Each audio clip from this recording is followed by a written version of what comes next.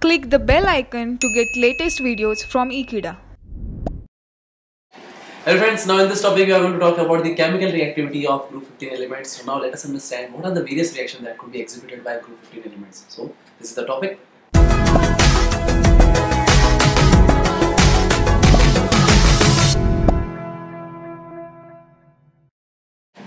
Obviously this will require high temperature as well as high pressure also, then only this nitric oxide can be obtained. So this was a reaction of the group 15 element that is I have talked about, that is nitrogen. Suppose if I are talking about the other elements that are belonging to group 15, for example phosphorus or that is bismuth. So in this case they are very much reactive towards the oxygen, and that's the reason they will form their corresponding oxide. So this was one of the reaction where we have represented the reactivity of the group 15 elements with air or with oxygen. So now let us move on to the next one. So the next is reactivity towards oxidizing acids.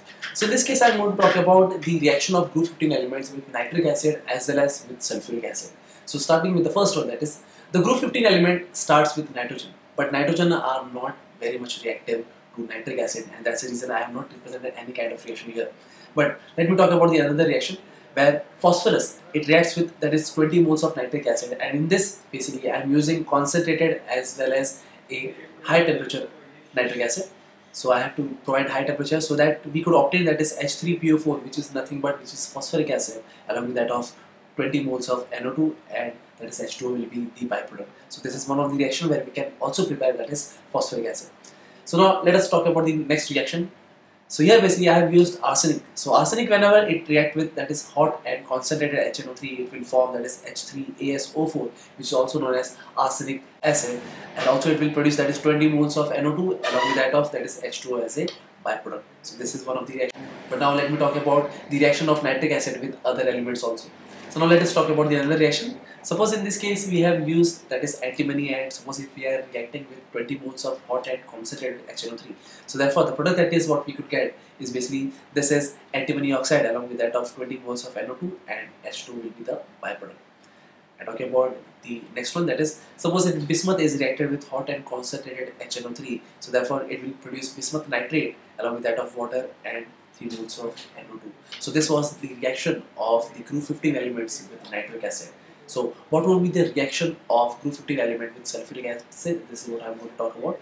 So now we are going to talk about the reaction of group 15 element with sulfuric acid. So in this case, as I mentioned earlier, that is the nitrogen is not that much reactive with oxidizing acids like HNO3 or H2SO4, and that's the reason I have not mentioned any kind of reaction here. But phosphorus can be easily reacted with hot and concentrated H2SO4 so as to produce H3PO4, which is nothing but phosphoric acid, along with that of 10 moles of SO2 and water as a byproduct. So the other reaction is when arsenic is reacted with 10 moles of sulfuric acid, and that also hot and concentrated, so therefore it will produce H3ASO4, which is nothing but arsenic acid, along with that of 10 moles of SO2 and H2O as a byproduct. So this was the reaction of this two element with sulfuric acid. But now what about the next two? So this is what I am going to talk about. So here basically the antimony is reacted with hot and concentrated H2SO4 so as to produce that is Sb2SO4 thrice. This is nothing but antimony sulfate along with that of 3 moles of SO2 and H2 as a byproduct. And talking about the next reaction where bismuth is reacted with sulfuric acid and that also concentrated, so therefore it will produce Bi2SO4 thrice. This is nothing but bismuth sulfate, and along with that of that is 3 moles of SO2 and H2O it will produce as a byproduct. So therefore this was the reaction of the group 15 element with oxidizing acids. So now let us talk about the next reaction. So the next reaction is reaction of group 15 elements with alkalis.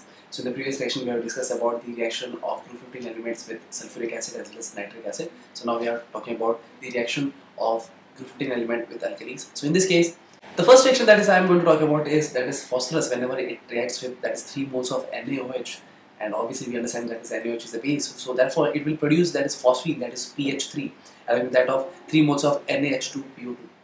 And talking about the next reaction, that is arsenic. Whenever it reacts with that is sodium hydroxide, so therefore it will produce that is 4 moles of Na3ASO3, which is nothing but sodium arsenide, along with that of 6 moles of H2. And suppose if we are talking about the next reaction where antimony is reacted with that is 6 moles of NaOH, so in this case we could get that is Na3SbO3 along with that of 3 moles of H2. In this case this Na3SbO3 is nothing but sodium antimonide. So this was the reaction of the group 15 element with alkalis, and now let us talk about the another reaction. So the next is a reaction of group 15 elements towards metals. And talking about this one, so in this case I'm going to talk about the reaction of nitrogen with lithium, because lithium, it belongs to the S block elements, and S block elements are very much reactive. So in this case, basically lithium, it will be reacted with nitrogen so as to produce, that is 2 moles of Li3N, which is also known as lithium nitride. So if I talk about the next one, that is magnesium. So whenever the magnesium is reacted with nitrogen, that is obviously we have to provide a certain temperature. So in this case we'll get Mg3N2, which is known as magnesium nitride. So this was the reaction of nitrogen with the active metals. And now let me talk about the reaction of phosphorus with magnesium. So whenever the phosphorus is reacted with magnesium, it will produce Mg3P2, which is also known as magnesium phosphide. And if calcium is reacted with, that is P4, that is phosphorus, it will give us, that is 2 moles of Ca3P2, which is known as calcium phosphide. So this was the reaction of the group 15 elements with metals. And now let us talk about the next one. So the next reaction that is I'm going to talk about is reaction of hydrogen with group 15 elements. So in this case, the nitrogen, obviously, which is a group 15 element, whenever it reacts with hydrogen, it forms ammonia, that is 2 moles of NH3, and obviously it will require certain kind of catalyst also and certain kind of temperature, but it can produce, that is, an hydride of nitrogen. So as you can see over here. And talking about the next one, that is whenever phosphorus is reacted with hydrogen, it will produce phosphide, that is PH3.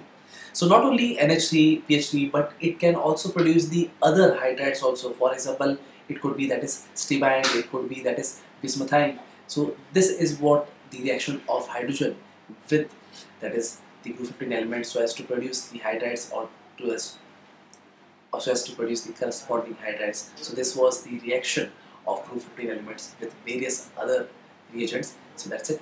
So thank you friends for watching this video. I hope you have understood this video very clearly, and I hope I will see you next time. Till then, don't forget to subscribe to Ekeeda channel. Thank you so much.